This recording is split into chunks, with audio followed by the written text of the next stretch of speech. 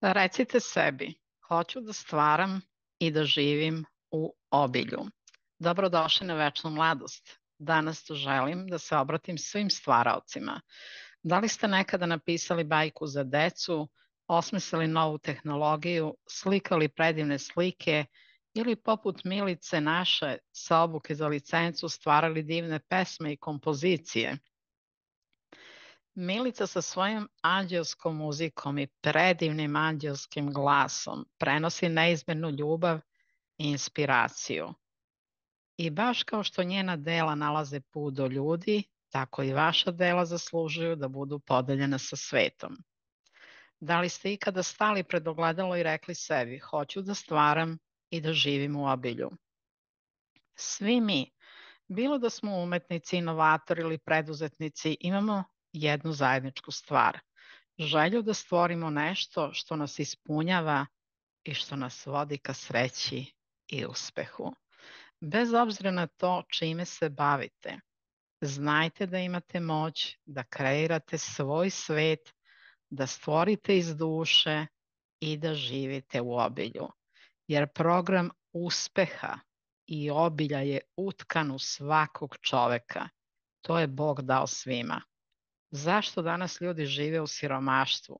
Pa zato što ih je ovaj sistem obučio da rade teško, da misle da ne mogu dalje, više i bolje, a onda će se vaditi na 1000 razloga. Nisam završio školu, nemam uticajne roditelje, nemam uticajne veze, ne mogu da imam dobar posao. Znači, bit će mnogo izgovora koje su neistina. Jedina istina je da je čovek stvoren da živi uspešno, u obilju, srećno i pun ljubavi.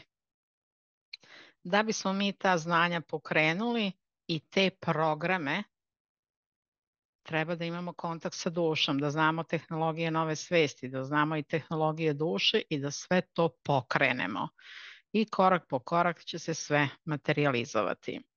Snaga stvaralaštva je u svima nama. Svi smo mi stvaraoci, možda pišete pesme, komponujete muziku, slikate slike ili stvarate nova tehnološka rešenja. Možda oblikujete preduzetničke ideje ili gradite nešto od nule. Bez obzira na vašu oblast, stvaranje je deo vas i tu leži vaša snaga. Pazite, vi kad pogledate na YouTube, pogledajte neke najosnovnije stvari, od kuvanja, od spremanja kuće, tome kako u stvari da se drži red u kući na vrlo lak način. Pa to su kreacije za mene fantastične. Jer znate, ako vas neko na lak način nauči da vi sa 15-20 minuta dnevno imate savršen dom, savršeno organizovan, bez obzira koliko vas u kući živi, šta je to nego umetnost? Za mene je to fantastično. Ove što sam klipove neke poslednje pogledala, sve su to neke mlade žene. Videla sam da ih je masa iz Bosne i da one prednjače i ja sam oduševljena. Znači, to je njihova kreacija što daju svetu. Onda sam naletela na neku ženicu, ona ima fakultet, živi na selu i bavi se poljoprivredom. Ima 4 dece, školske dece. Da vidite kako ona organizovana. I ona uči ljude kako da na vrlo lak i brz način drže red u svom domu, a i da bude sve namireno. Da je tu i lep doručak i ručak i večera i razonode i tako dalje. Dakle, sve može, ali to je njen dar, to je njoj Bog dao. Znači, dao je da ona može druge da nauči tim jednostavnim stvarima. Recimo, mene takve stvari oduševljavaju zato što sam ja pre odvajala vreme, recimo subotom, kada mi je dolazila žena i onda po ceo dan treba da se sprema i da se radi da bi dom bio čist sledećih 7 dana. A u stvari je daleko lakše od toga. Kad vam to neko pokaže i pokaže vam u 6-članoj porodici kako to funkcioniše, onda naravno da porodice sa manje članova će to pre postići, dostići i zadržati. Dakle, bez obzira čime se vi bavite, možda divno održavate baštu, cveće, možda imate toplinu u duši, da kažete lepe reči ljudima. To je velika kreacija. Znate, ja se mnogo puta ne sećam mnogobrojnih ljudi iz svog života koji kad me sretnu posle 10-20 godina i onda mi kažu, znaš, rekla si mi jednu rečenicu koja mi je promenila život, ali si mi to rekla oštro tog momenta, to mi je trebalo. Rekao, veruj da se uopšte ne sećam. I onda oni ponavljaju. I onda se setimo o čemu je reč. Dakle, svi imamo tu snagu da nekom preokrenemo život. Nekad će to biti da nekome kažete umilno i tiho, a nekad će to biti da kažete otresi to da bi se taj malo trgnuo, ali da mu date ljubav. Znači, ljubav i veliku želju da se taj čovjek promeni i onda će se promena desiti. Zaista će se desiti. Ja sam se to uverila XY puta, a verujem i da ste vi imali slična dešavanja u svom životu. Dakle, svi imamo tu neku snagu unutrašnju veliku da damo nešto najbolje od sebe drugima, a to svetu treba, verujte. Skoro sam gledala neku ženu koja me fascinirala.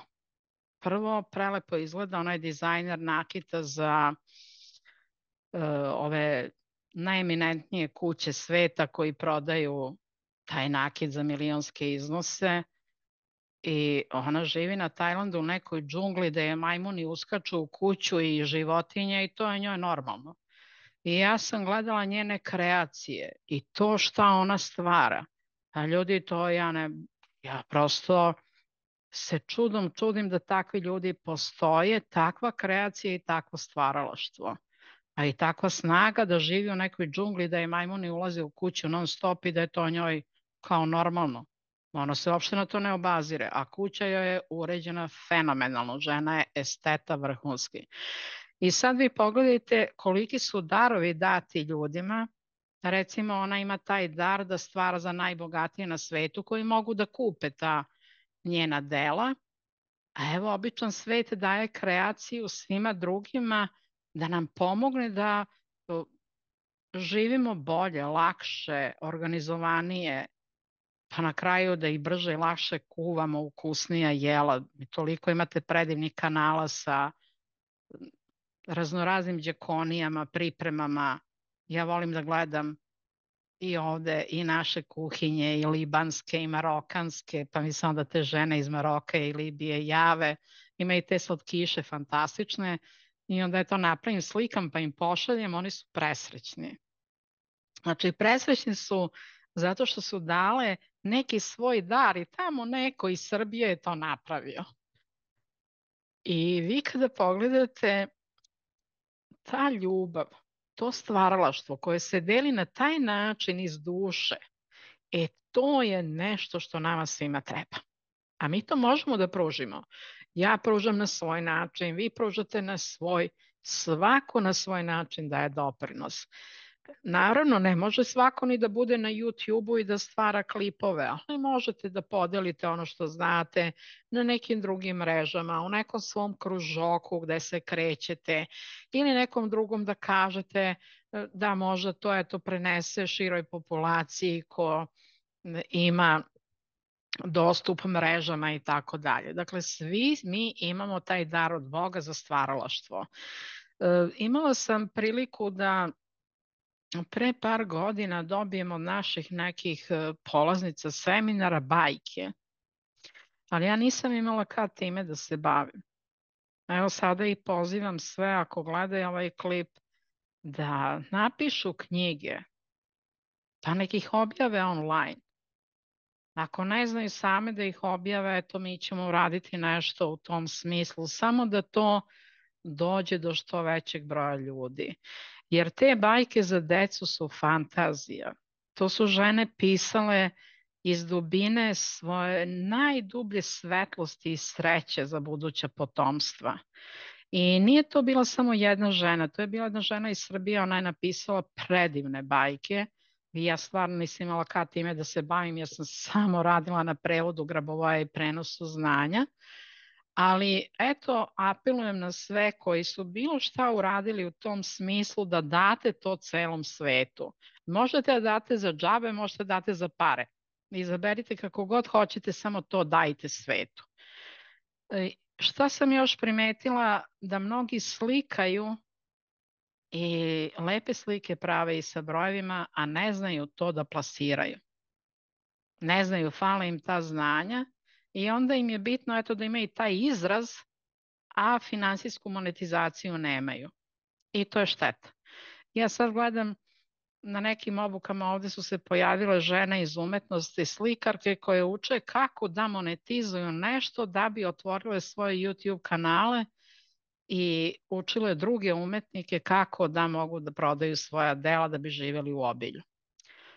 Tako da se pojavljaju i ta jedna ciljna grupa i gde će umetnik učiti umetnike. I to je isto prelepo. Dakle, svi mi imamo unutrašnju potrebu da kreiramo, da doprinosimo, da budemo deo nečeg većeg.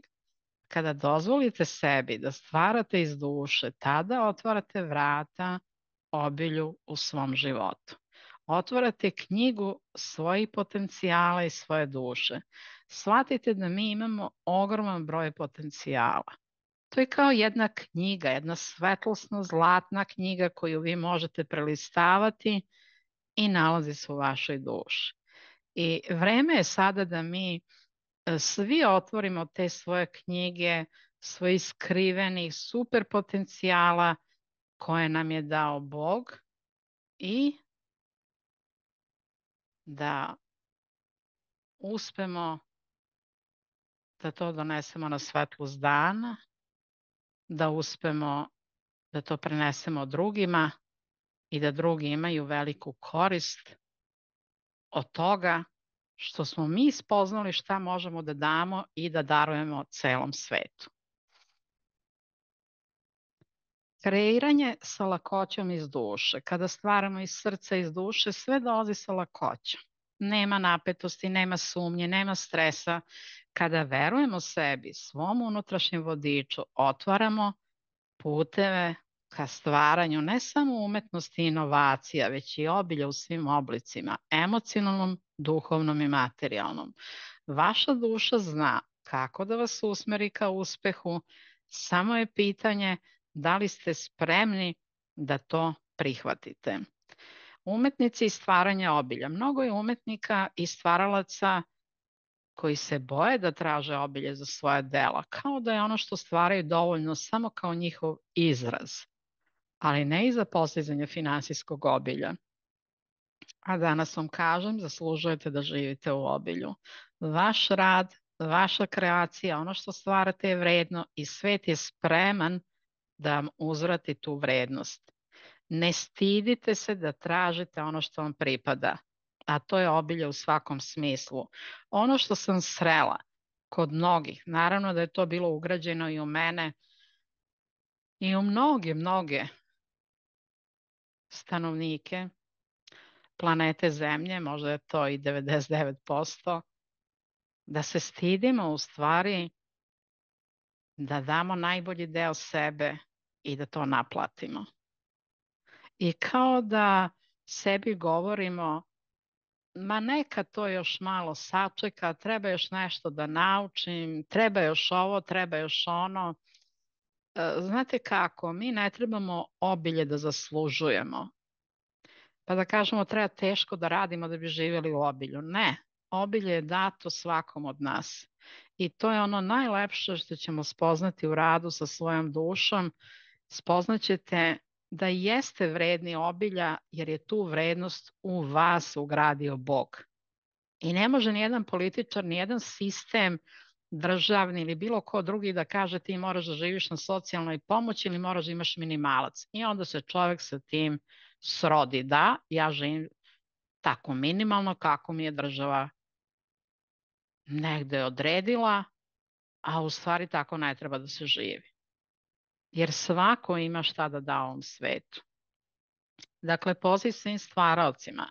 Ovaj poziv nije samo za umetnike, bilo da ste preduzetnik, inženjer, dizajner ili kuvar. Vi stvarate svaki dan.